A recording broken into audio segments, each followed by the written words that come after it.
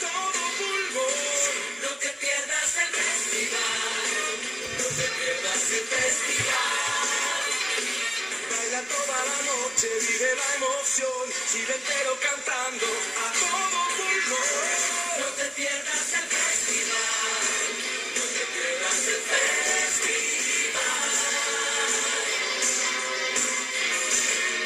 Viña del Mar del mundo, en aras del festival.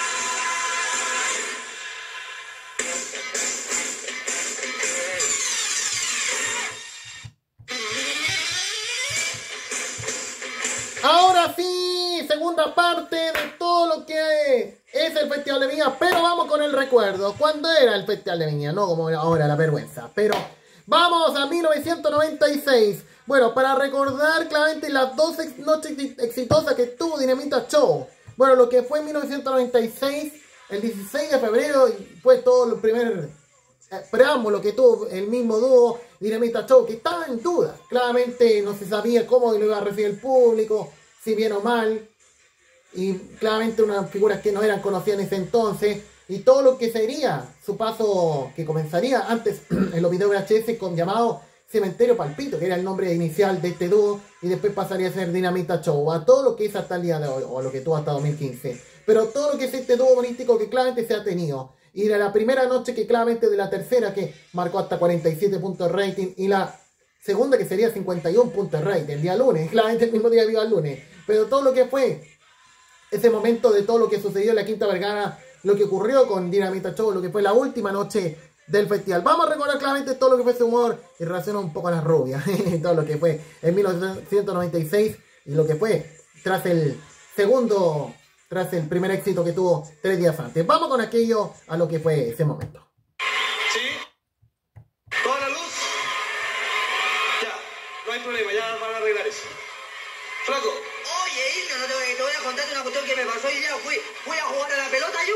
¿En serio? Ya que no nos invitaron a jugar allá en la salida. Claro. Así que yo voy a jugar allá a Miraflores. ¿En qué parte de Miraflores? Allá en una cancha que hay para arriba del Club Libertad para arriba. ¿Ah, sí? Ahí estaba jugando yo con los cabros. Ah, por eso te demoraste otra vez en llegar acá. ¿Seguro? ¿Con qué cosas te topaste viniendo para acá? Es que, ¿sabes qué? Me pasé por la calle Valparaíso. Sí. Y vi una rubia, compadre. Ah, Una rubia despampanante, compadre. buena. Oye, unos cabillos de oro colgando como cascada por sus senos. Hermoso. Unos labios carnosos como el pimentón. Un poema de mujer. Una Las que venían a la quinta. Oye, para. Como una barba, ven para acá. Bueno. ¿Viste la rubia, sí o no? ¿Qué pasó con él? Tanto le miraba el queque a la rubia que no se fijó que delante de él había un hoyo. ¿Y? Pasó soplado para abajo, se pegó en todo el hueso, los higos, se tragó los dientes, se mordió los dedos. ¿En serio? Toda la gente muerta de la risa, loco, la rubia igual. ¿Y tú también? No, bo. ¿Por qué? Yo fui el jetón que me caí, bo. Ahí está.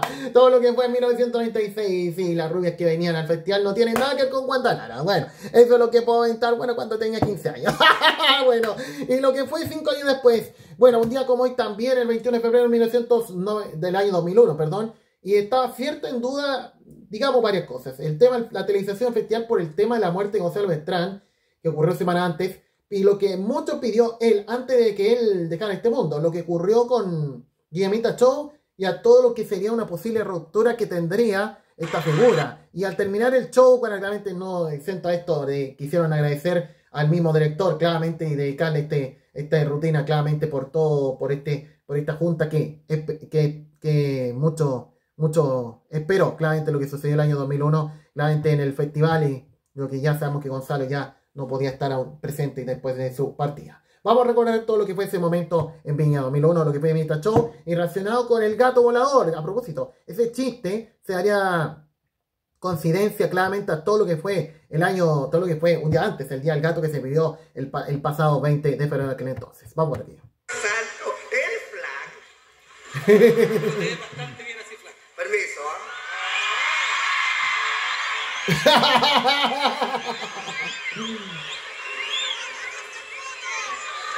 Se la va a llevar ahora a Saavedra después si lo ve. Ya, ahora sí. ¿Ahora sí? Ahora sí que sí. Cuéntame, flaco, ¿cómo has estado? La bella pinta, hijo.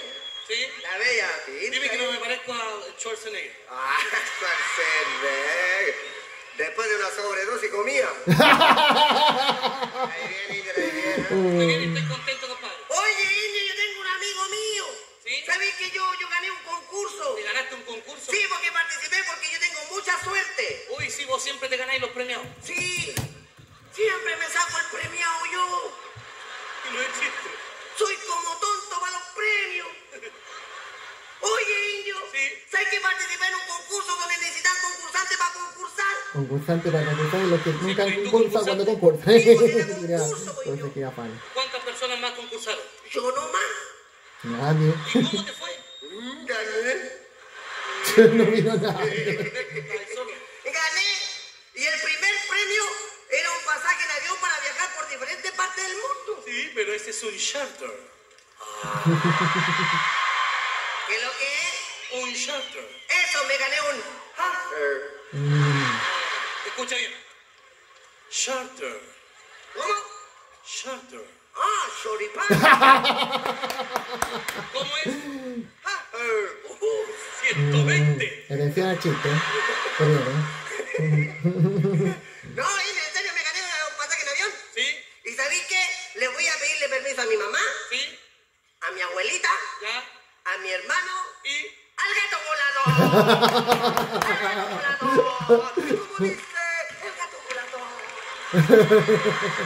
Bueno, lo que era el año 2001, ese chiste. Y con el kit del momento, lo que sucedió en el 96 con la abuelita, en 2001 el gato volador y en 2009 la noche. Todo lo que sin duda era el festival de la canción. Bien, eso es lo que puedo comentar. Y para recordar todo lo que fue hace 20 años, se cumplieron ayer 20 años de lo que fue la presentación más exitosa de toda la historia. De María José Quintanilla, y lo hablamos en el live. Todo lo que sucedió en el año 2004. Bueno, claramente otra de las figuras que triunfaría el Festival de Viña, pero esto no estuvo exento de emociones muy pasadas a la raya. Lo que vemos en la imagen claramente de lo que ocurrió con la mamá de María José Quintanilla, que no paraba de llorar, y no esperar ver lo que haría su hija a sus 14 años, que hoy día tiene 34. Pero todo lo que fue el año 2004 en el festival. Un poco de la música y después vamos con lo que se vivió cuando se merecieron los premios.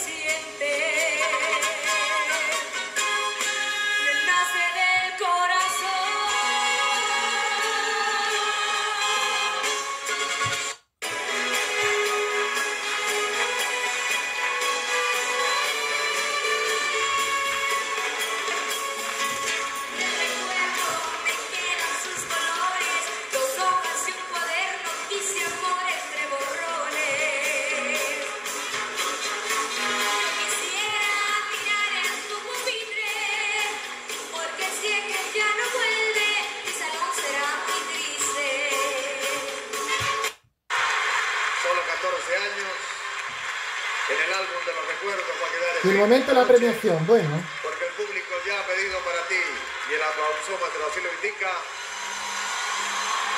Antorcha de plata.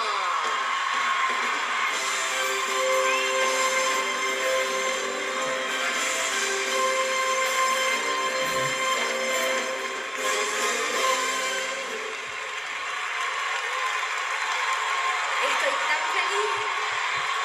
¿Te digo algo? Yo vine a buscar un aplauso y veo que lo cumplí. Gracias.